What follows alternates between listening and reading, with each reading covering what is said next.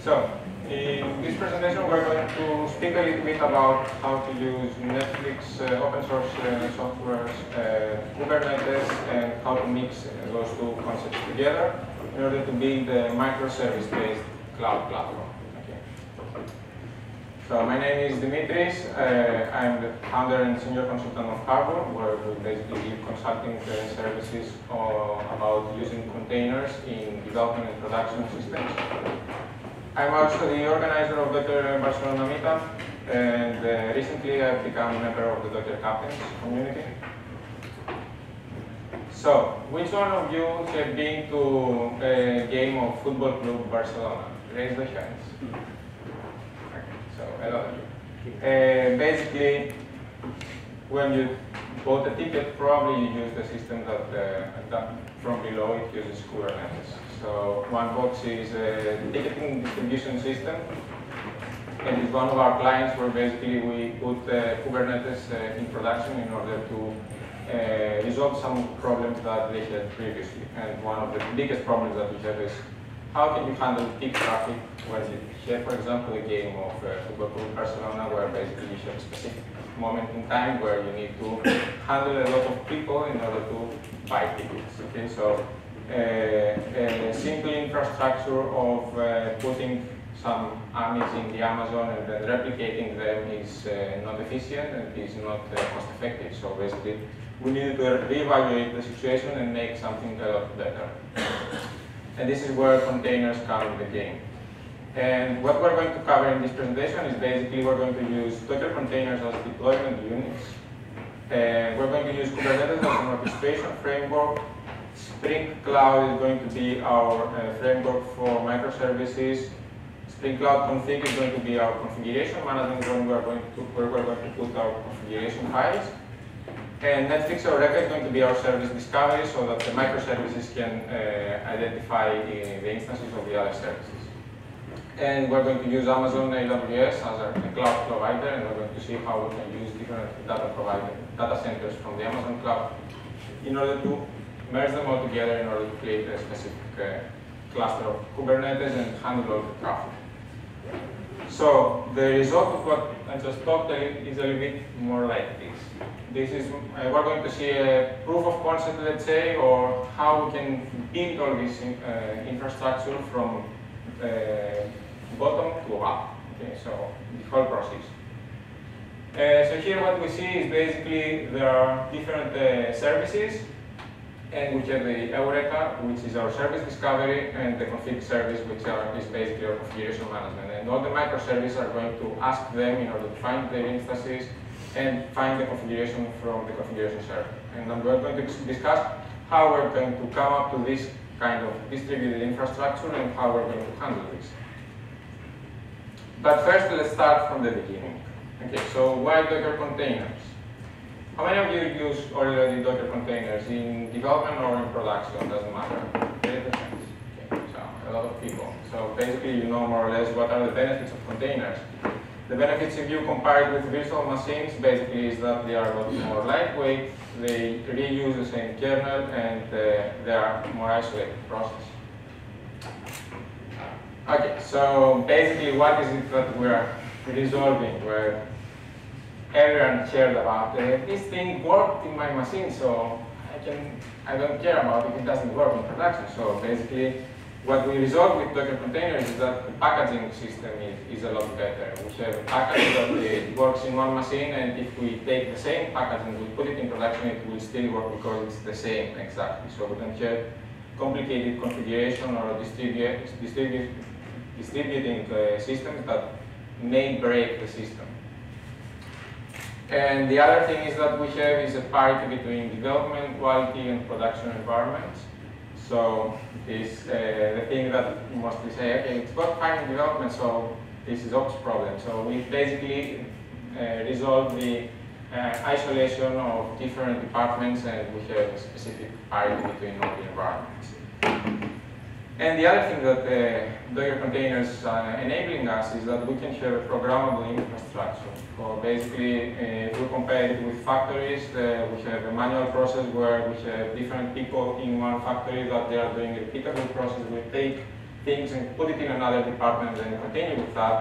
And then we have a streamlined automation like in Tesla factory, for example, where one key person can do the whole process and can go from up to down bottom without any friction, and that resolves a lot of problems.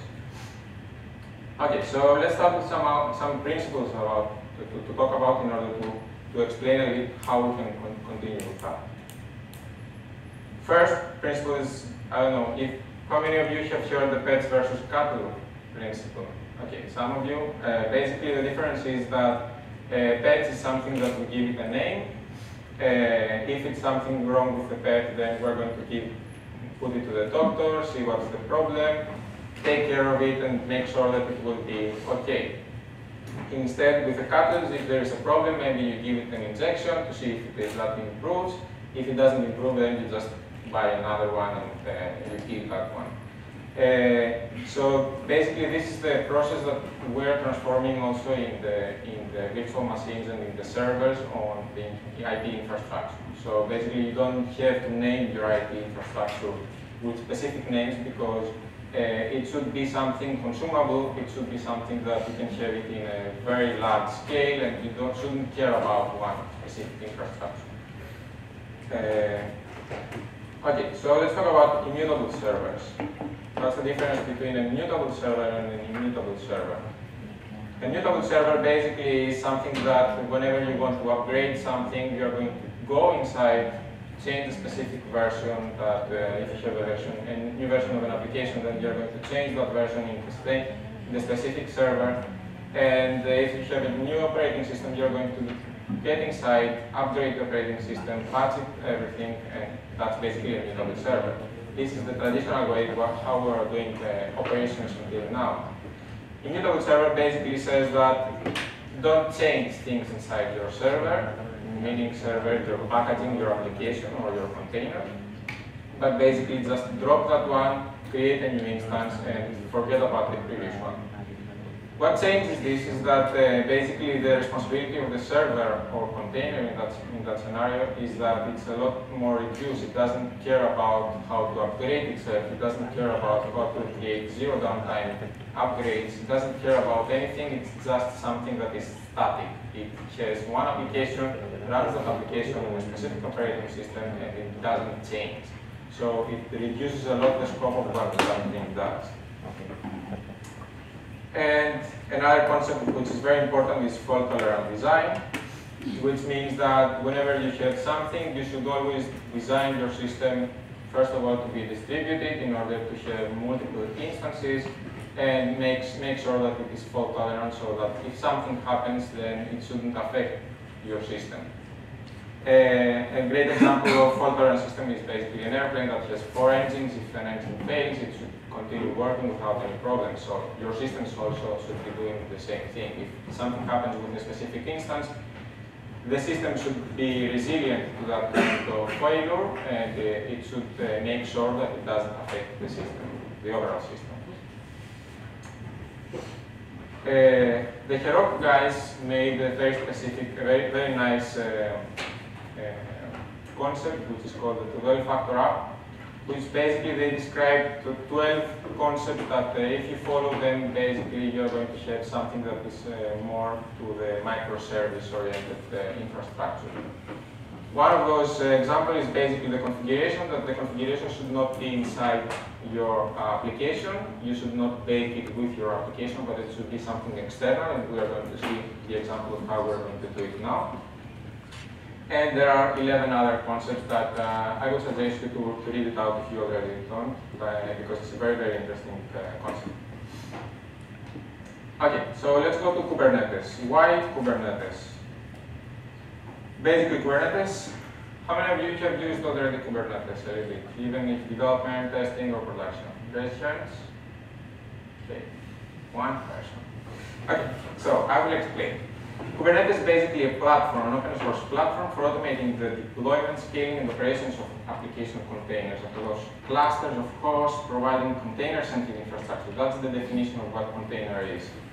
And what does it give? It gives portability. You can use basically the same Kubernetes. If you describe something in Kubernetes language, then you can run it in the cloud, you can run it in Amazon, you can run it in Google Cloud, you can run it on-premise, everywhere. It's basically agnostic, and this gives you the opportunity to decouple your own infrastructure and processes from your provider-specific infrastructure. It is extensible. You can create modular and composable things, and it's basically self-healing. It describes, it has the necessary components in order to do auto placement, auto restart, replicate everything if necessary, and auto scale if it's possible. So one of the important concepts between for Kubernetes is that it defines its infrastructure using declarative objects. It's not imperative, it's declarative. The difference between imperative and declarative is that imperative is something that when you give a command, you basically give an action, and when you declare something, basically you declare the desired state. And the difference between those two concepts is that in the imperative, you're going to be the one that you're going to act directly on the system, and in the other one, you're going to have an agent that will act for you. And having an agent that will act for you makes possible things like self-healing. So if you describe your desired state to be, I want to have 3 containers running for that specific application. If something happens to one of those, then the agent is going to make sure that you're going to have a new instance for that.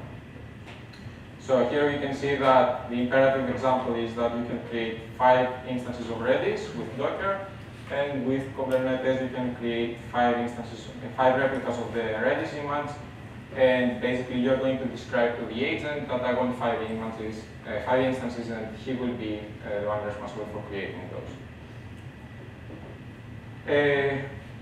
These 4 things are basically the 4 concepts, the most higher level concepts of Kubernetes. Pod is basically one or more containers under one specific IP. So basically these are tightly coupled containers that they cannot run one without the other.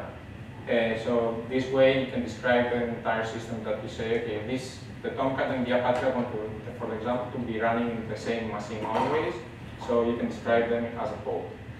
Replication controller basically is an object that describes the current state, describes how many instances of the pods you want. So basically, the replication controller, you can say, I want 5 replicas, and he will be the one responsible for creating the 5 pods for you.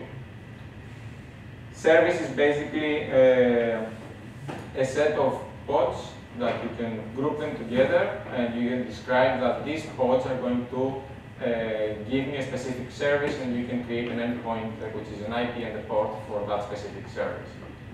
And labels are basically arbitrary metadata that you can put to all your objects in order to group them together. And this is a very powerful mechanism in order to create your own patterns on top of it. So the architecture of Kubernetes, basically there are 3 concepts, which is the API server, which everything that you do with the Kubernetes goes through the API server. And then there is the scheduler, which is the one responsible for scheduling your pods in specific machines that you have. Each machine that you have is called a node. And then there are the controllers that are monitoring your state and acting for your own behalf in case there is a change in the state, and making sure that they are going to keep that state as your desired state describes. So there are control loops in order to achieve that, which is observe, diff, and act. So if there are differences between the desired and actual state, it will act in order to make sure that your system goes to the desired state. And here we're going to see an example of how a live update of an application is done, okay, using the rolling update process. And basically this is, for example, if you have a version 1 of your own application and you want to go to the version 2, you don't want to have downtime, so you have to make sure that this thing goes somehow to keep the old versions during your update of the new version. So basically, during the rolling update, what happens is that you have a new replica controller, which is described here. This is the service that describes your IP and port, which is exposed to the client, to the user. And when you have the rolling update, basically will say, give me one instance from the new rolling update, replicated controller version, which is the version 2. It will go down the replicas of the previous replication controller to two instances. We'll do 2 instances for the new version, 1 instance for the old one, 3 instances for the new version, and it will just stop the previous version. So basically, this is what the rolling update is. Now, there is another concept, because right now what we saw is how you can do rolling update from your machine through the client command line. You can launch a rolling update, but what happens if I close my laptop or if I lose the connection? How can we handle this from the server side, where this is where deployment objects come in, and basically this is where you describe your own deployment new version. So basically in the deployment object you say, I have a version 2, and from server side it's going to be responsible for handling all the changes in the replication controllers in order to handle the zero downtime feature. So, as a reminder, this is what we're going to have. And so let's start. We have Spring Cloud, Netflix, Eureka. So Eureka basically is a Netflix open source project which is for service discovery. So Eureka instances can be registered and the clients can discover the instances using Spring-based, Spring-managed beans. Okay? So how can we create this Eureka server? Well, basically if you go to the Spring, start spring.io, you will just need to select the dependency Eureka server, which is here, generate the project, you can just put the name Eureka. And when you go download the code, the only thing that you need to do is basically you need to say to the Bootstrap's properties what is your Eureka URL, which is Eureka, and the port basically we put by default 88 because that's the port that is being used for Spring. And the only thing that we need to do is basically enable Eureka server. Put this annotation here in the code, and this is going to be sufficient in order to start the Eureka server.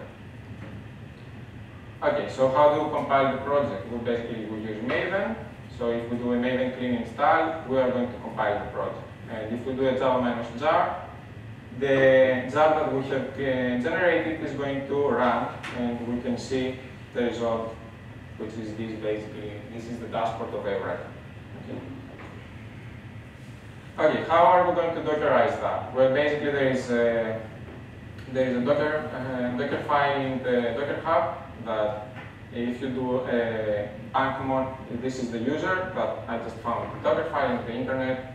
I'm just using that as a Docker file for my project, and basically this Docker file explains that it will take the app jar, which is the jar file that I have in my system, put it inside the container, and then launch it. So I'm just going to copy my Eureka jar file named as app, and when I build that project, I'm using Kapan build, but basically Kapan is a tool in order to make sure the Docker build -t, all the necessary components in order to create your Docker command.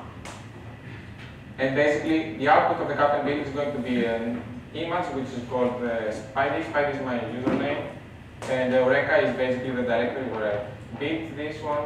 So this is going to be the name of the image. And when I'm going to run it and expose at the port 88, if I do a curl, I'm going to see the output of the Eureka.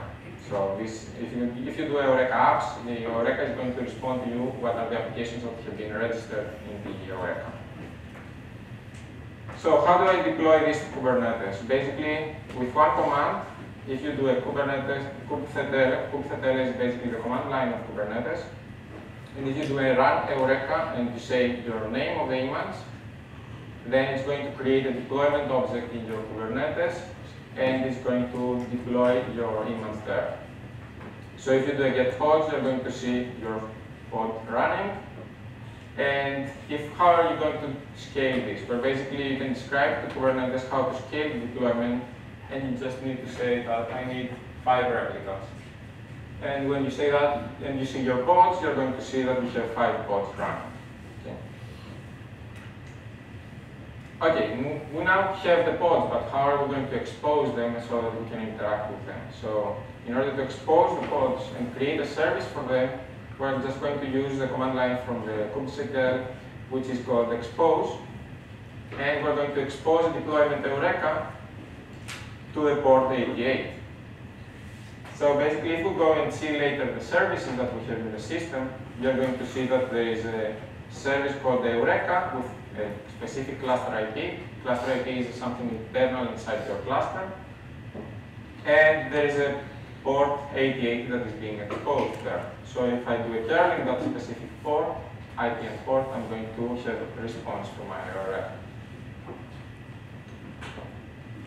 So this is how Eureka seems now. And if you see below here, Eureka itself has been self-registered in the Eureka system. And we can see now here 5 instances that are being running. Okay, again, now what we're going to see is how are we going to do the configuration part. So, Spring Cloud config. Spring Cloud config basically provides a server and client-side support for externalized configuration in a distributed system. Basically means that our configuration is not part inside of the application, but we're going to use a service that is external one, and we're going to consume all the configuration from there. Okay, so how do we create? Again, we go to the start Spring.io. We say I want a config server and I want an Eureka discovery. Eureka discovery basically is a client for Eureka, so that the config server self-registers inside the Eureka. And basically, again, we're going to say now to the application properties that our configuration is going to be stored inside the Git repository, which is that specific URL, and we're passing that as a property in the config server. And then we say enable config server as a notation and enable Eureka client, so that we can activate the config server inside the project, and we can activate the Eureka client inside the project. So again, we're going to do a main clean install, run it, test that it works, and if we do a curl, then we're going to see the output of the configuration server. Basically, in the configuration server, you can ask him what some annotations.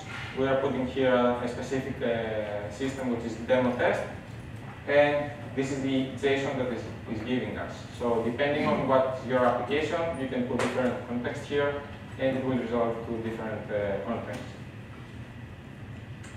So in our example, we're going to use a my message annotation, which is called hello world, and this is what we're going to consume later from a demo application.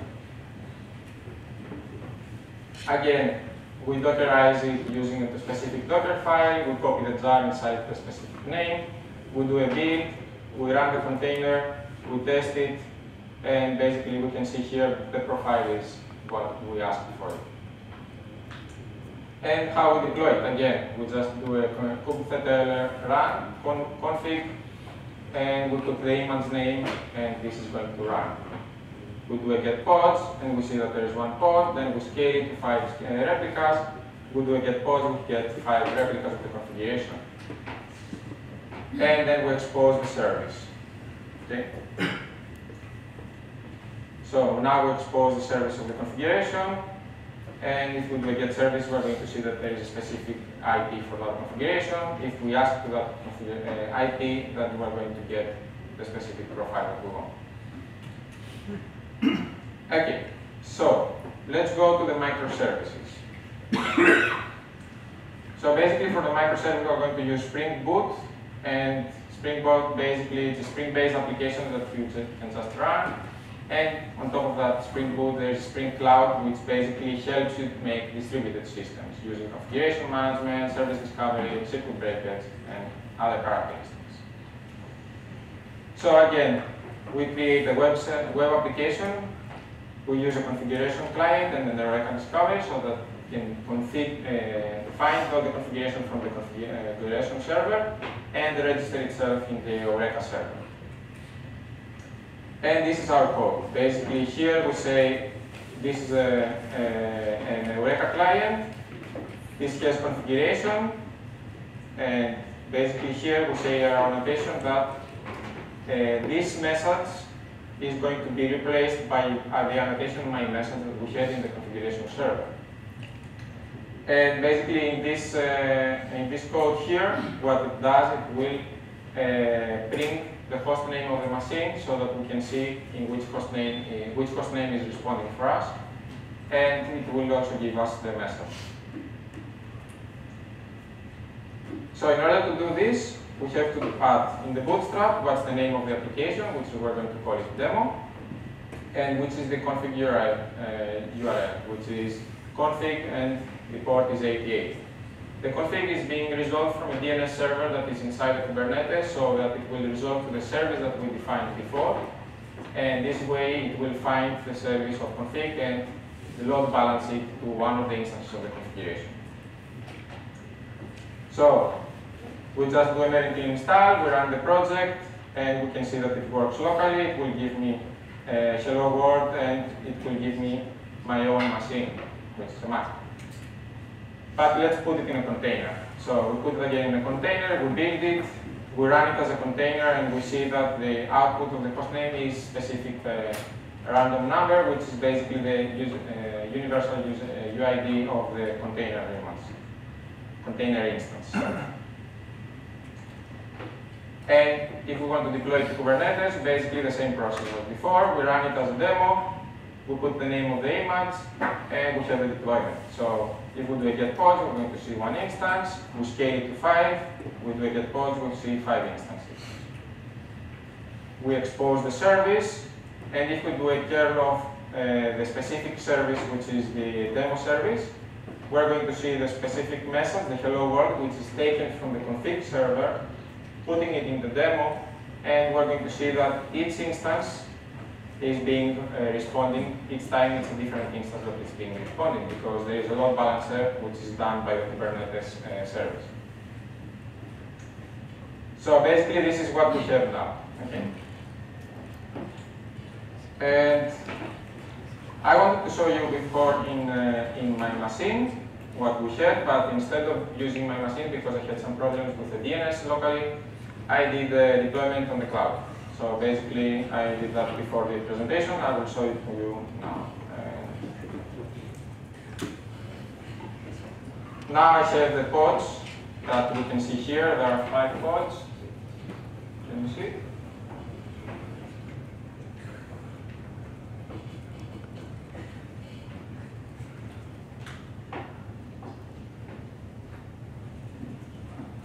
Okay, let's see first the services. Now we have 3 services, which is one is the config, the demo, and the Eureka, as we spoke before. We have a cluster IP, which is a part of the internal cluster.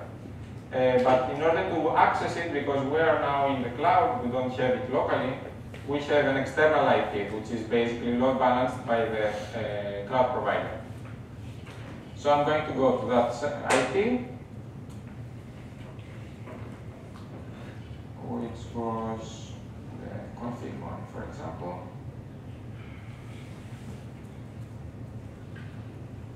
And I'm going to say I want the demo test. So you can see now that it's running, and it gives me, this is the property that we are going to consume from the demo. Okay. So here is the text. This text message comes from this Git repository, which this Git repository is basically, this is the application YAML, which describes all the infrastructure. Basically here it says that this is the Eureka, where you can find it. And the demo is basically the properties file that describes the properties. So my message, hello world, this from the config server is being transformed to this text here.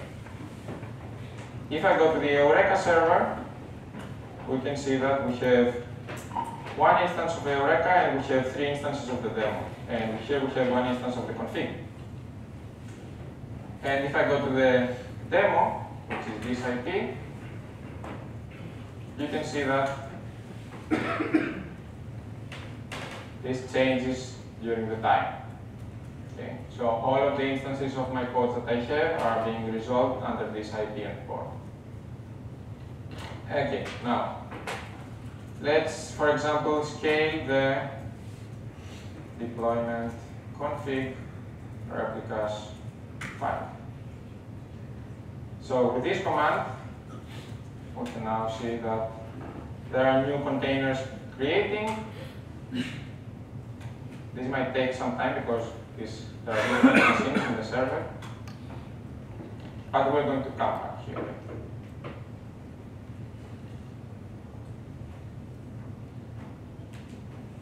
Okay, let's see. No. Any questions until now?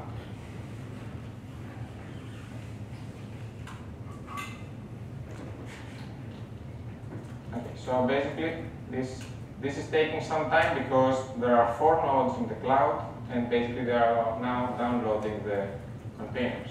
As I said before, this I did before. Okay, so we have now running the containers, and if I do a log of this specific container, we're going to see that it's starting. Okay, so whenever it finishes starting, we're going to see that it's going to be registered in the Eureka. Okay,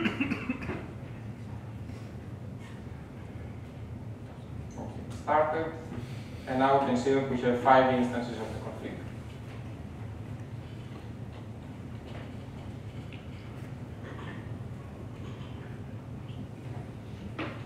So basically we have this kind of infrastructure right now running, and if we want to go to a multi-data center, then we just need to connect different data centers instances of servers, and they are going to connect to that specific cluster. The benefits of using the Eureka with service discovery is basically that the load balancing is done client-side instead of server-side.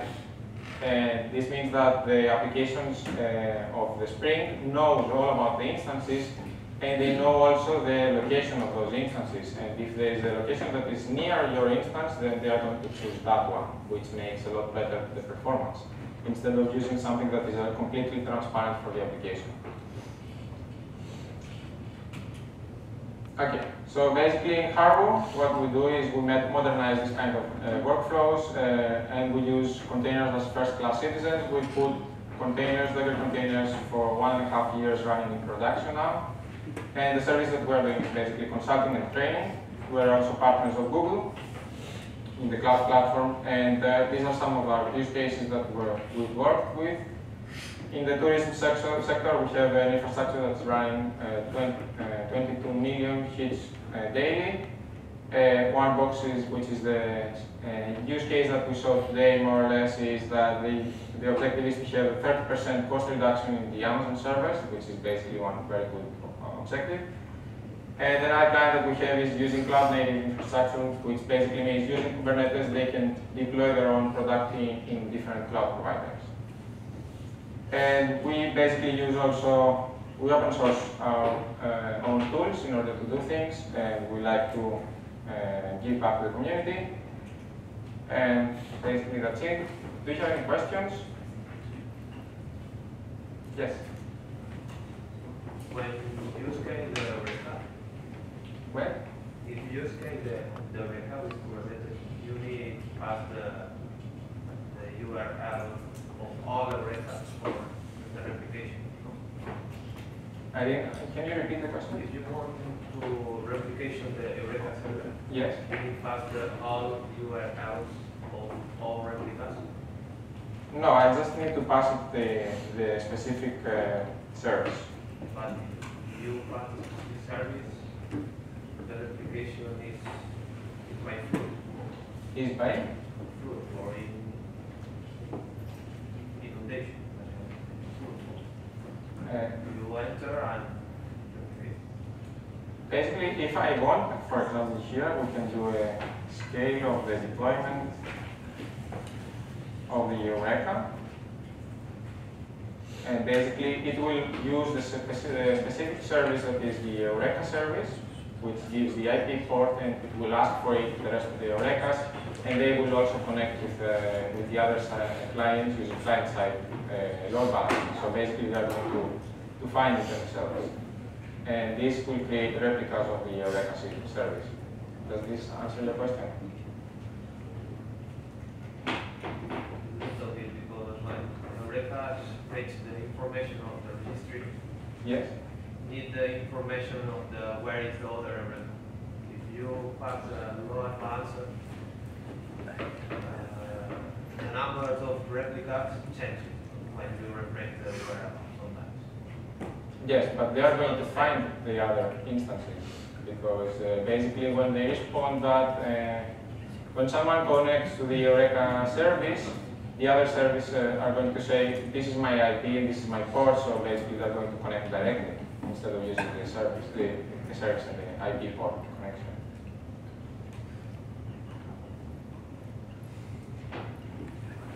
No. Any other questions? Yes. Is there any other benefits of using Eureka instead of the integrated etcd in Kubernetes, except the client-side discovery? Well, basically the objective of using Eureka instead of using Kubernetes or any other service discovery is because this is part of the application infrastructure. Basically, this is part of the Spring framework and the Spring stack of what the client uses. So basically, instead of disrupting that and saying, don't worry, you don't have that responsibility, that's part of the Kubernetes stack, you say, okay, keep your stack the same way it is, and we're going to just do the rest of the orchestration, and we're not going to touch that part because it depends. That part you can say it's part of the infrastructure, or you can say it's part of the application stack. Yeah, but you still have two discovery mechanisms. One it is for Kubernetes, which is internally using etcd, and the second for the application, which is the Eureka. So it's a little bit overkill. If there is no case that you use the client side. Well, basically, Kubernetes itself is going to continue using the etcd for service discovery and for its own storage database. That's different responsibilities. So you don't, even if you were using service discovery of Kubernetes, you would never use your application to connect to the etcd server of the Kubernetes because that would disrupt security problems. And create security problems because the application should not have direct access to the etcd cluster of Kubernetes. That's a backend implementation specific of Kubernetes itself. Any other questions? Okay. Thank you very much.